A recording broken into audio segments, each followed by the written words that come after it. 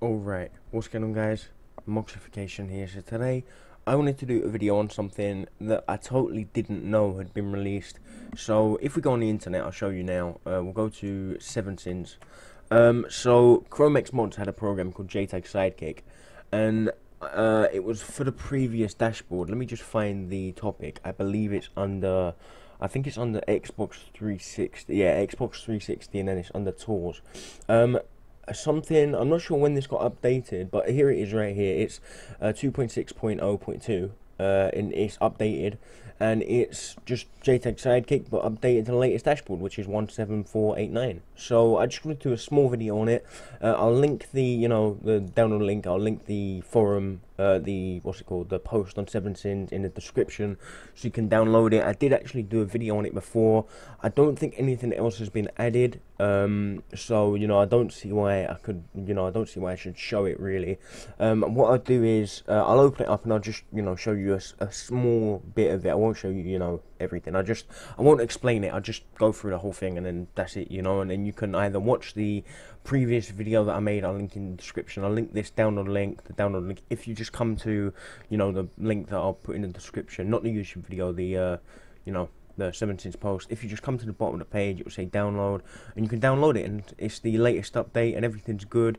What I did notice was that if you just download this one, I'm not sure if this is just like 2.6 or the next updated one, but it actually makes you do, well, it doesn't make you, but it asks you to do another update when you download it. So just do the update and then you'll be good to go. If you don't do the update, I'm not sure if it will work on the the dashboard that we're currently on. But yeah, so I just wanted to do a small video on it because I did do a video on it before, and I had no clue that this had been updated to the latest dashboard, and I just wanted to do a small video on it. So link will be in the description. If you want to download it, you can. I'll open it up just to show you that it does work, and I'll open up the whole page capture so you can see my screen as well. But I'll do that now. Did I just open up the tool? Yeah, I did. All right, there you go. Let me exit out of that. There you go. And then continue, and then we'll see. Hang on. Let me put this down here. Put this here. Yes, connect. Okay.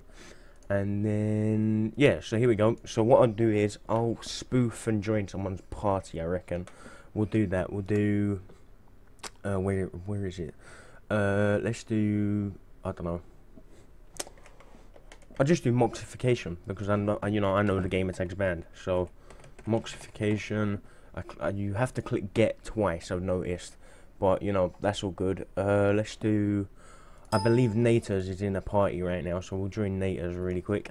Let's do, yeah, NTORS. Set XUID. So in a minute you see that I'll have no friends list right there. I'll click join party, hoping this works. No, maybe he's not in a party.